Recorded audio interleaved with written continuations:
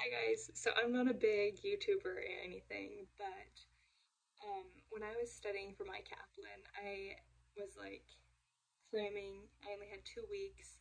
I was searching through videos online. I was trying to find good videos that would provide information on the Kaplan, kind of what I was getting into, the setup of the test, as well as kind of what was on it, like what I should be honing in my studying on. So I researched a bunch online. I only had 2 weeks, so I was kind of cramming. Researched a bunch online of the test setup, as well as kind of looked up some YouTube videos to see kind of other people's experiences with Kaplan, like what was on it, um, what I should really be focusing on. So I thought that I would hop on here and make a video to help other people that were going to take the Kaplan. I ended up doing very well for my first Kaplan attempt and got into the place that I got into, and I hope the same thing happens to each and every one of you guys. But I figured I'd pop on, give some information, and kind of try to help other people out to make sure that they don't have to go through what I went through, kind of just giving all the information in one spot.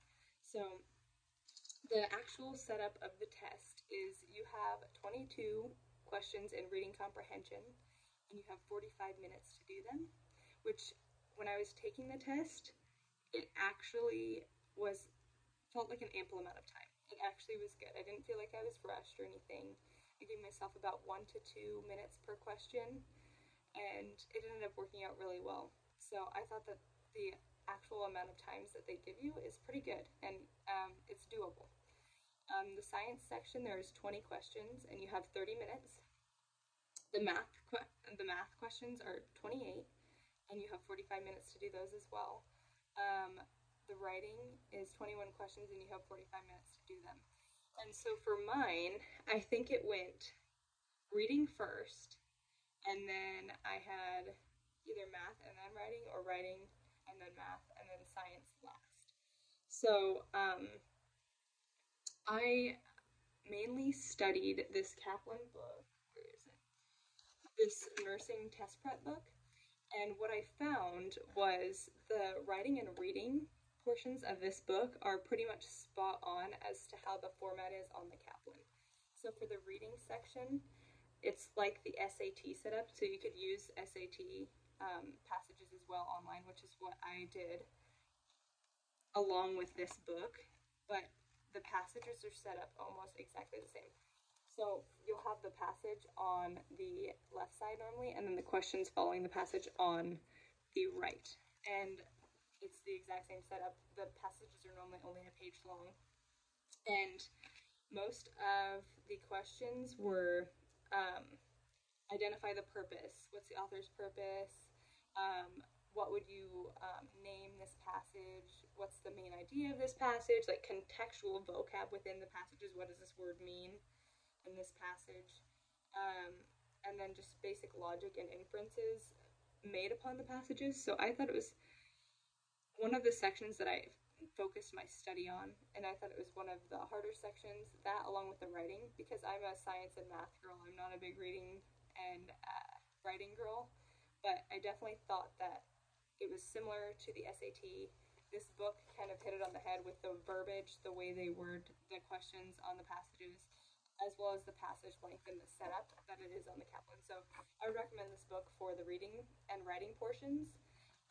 This also has good information on the writing portion, which kind of focuses on proper punctuation, sentence structure, syntax, like paragraph logic.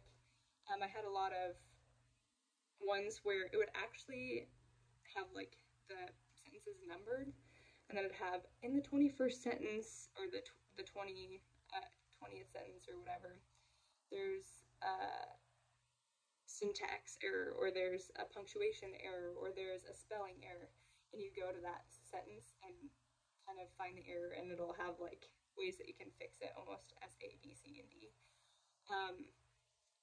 So those can get a little tricky, so I'd really brush up on sentence structure, punctuation, what a semicolon is, what a colon is, kind of contractions,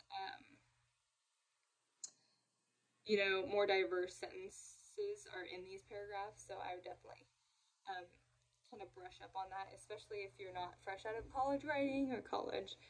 I would definitely look into that because a lot of the a lot of the questions were like that. Where's there a subject verb agreement error? So no subject verb agreement really well. Which sentence could be eliminated? Which sentence could be added? And then know, of course, your spelling, which I thought that the spelling wasn't too crazy. The words weren't too crazy when it asked spelling questions. Another hint that I have is make sure that you read your questions first, because that will save you so much time. And I think that that's why I was kind of scooting through it pretty well, was because I read my questions first, and some of the questions will be like in the 21st sentence, like I said earlier, and you don't need to read any of the prior context before, especially on the writing one. Sometimes you don't even need to read the context before. You just need to read that one sentence and fix that one error in the sentence. So you could skip all that reading and just go straight to that sentence. So make sure that you read the questions first. And also it primes you, even in the reading section, of what you're looking for. Am I looking for the main idea? Am I looking for a specific detail? Am I needing to focus on a certain paragraph? So I definitely read the questions first. The math portion, super easy. If you know multiply, divide, add, subtract, fractions, you're set. You don't need to even focus on anything else, along with ratios and percentages. And then there's a couple basic word problems.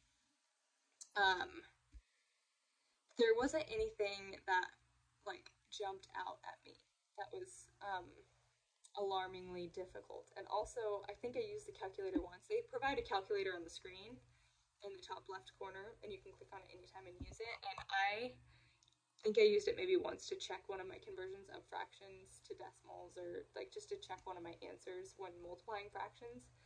But that was pretty much it. So math, I wouldn't focus on too much.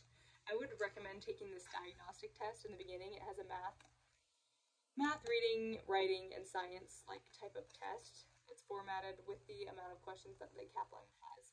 Like it's pretty close to the amount of questions, like kind of maybe a little bit more condensed, but I would take that diagnostic test, see what your strengths are, what your weaknesses are, and really focus on your weaknesses, especially if you only have like 2 weeks like I did. I completely ditched the math and science because I recently took A&P. I knew the basics of A&P and kind of what to study, and I also found Quizlets that were very, very similar to the questions that I studied, which I'll link in the description box below. But yeah, take the diagnostic test, focus on your weaknesses, especially if you're cramming. For the science portion, there was probably no questions on chemistry, and I think there's maybe one on microbiology. I think there was one on mitosis, meiosis, maybe one on diffusion, but that was about it. So for the A&P section, it's a little bit harder if you didn't recently just take A&P, but if you did recently take A&P and you know all the basics of the body systems, you'll be set. I would know for sure the brain, the parts of the brain. Forebrain, midbrain, hindbrain, the different lobes, definitely focus on those, because I can guarantee you there's 2 to 3 questions I think on the brain and the parts of the brain and what functions they controlled. So know that. Also know the heart, the pathway of blood through the heart. You know, really focus on knowing the basics of each system. The function of breathing, you know, it goes in through your nasal passageway, nasopharynx, laryngopharynx, through your trachea, you know, through the bronchioles, and know the alveoli as well. Know the alveoli for sure. There's a question on that. Well, I shouldn't say there's a question on that. There's a question involving the alveoli. Know asthma and gout. There's a couple weird, like, disorders, diseases that are on there, or medical problems that are on there that are kind of like, what? That's kind of like a weird detail type thing to focus on, but it kind of sums up the overall respiratory system if you kind of know what asthma does to it, type of thing. So no asthma, no gout. You know, gout is like swelling, redness. Know that Know the breath, know the three compartments of fluid: interstitial, extracellular, and intracellular. Know that because that is also, I think, on there maybe. Sympathetic and parasympathetic nervous systems, what they control. Also know like the SA node, the AV node, all the AV bundle, all those different parts of the heart. Know that. Know what system controls the SA node. I think it's the autonomic nervous system. I think it mentions on there. Basically just know the overall basics of the nervous system, circulatory system, white, red blood cells, and the immune system. Know, I don't think there's very many on the skeletal system. Know the parts of the brain. There was one on the digestive system, I remember. It was where is the most food absorbed. And if you remember from A&P, small intestines. But yeah, so you'll be pretty set if you know the basics of each system. I'm trying to think of any other specific questions. I know that when I was studying, I went on Quizlet and searched Kaplan science questions in Quizlet, and there are some Quizlets that have, I kid you not, almost all the same questions. So I recommend to look it up, and also I'll link some in the description box below. But the ones with the less amount of questions, like 22, 23, 20 questions in the science section, or in science on the Kaplan in the Quizlet, those ones are pretty spot on. And I'll link some below that were almost exactly what was on the test. And they could change it. You never know, they change it. So know the overall basics of every system, but pretty spot on those Quizlets. That's about all I have. Just use this to study writing and reading. Go through these diagnostic tests, find out your weaknesses, focus on your weaknesses. They have good reading sections that have similar setup and verbiage. They have good writing questions that have similar setup and verbiage in here.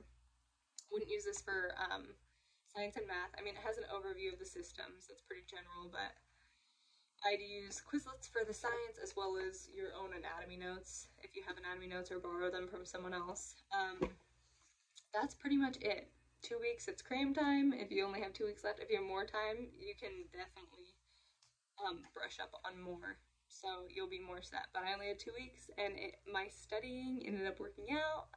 So I just wish you all luck. Good luck on the Kaplan, and good luck. I hope that you get into your nursing programs. I hope that this helped, because I know I was kind of frantically searching the internet on what the Kaplan entailed for me. So